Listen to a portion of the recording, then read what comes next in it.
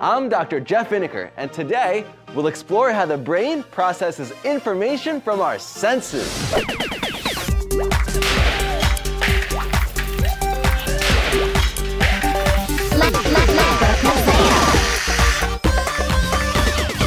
With Dr. Jeff! Most animals have the same senses that we do. Sight, sound, touch, taste, and smell. But the way that they gather this information may be very different. Some animals have more heightened senses than others.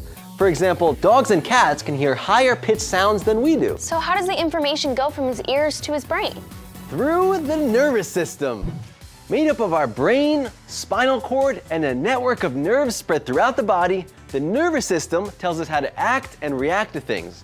Nerves are kind of like wires, which send electrical signals to and from the brain. The average human has 46 miles of nerves in their body.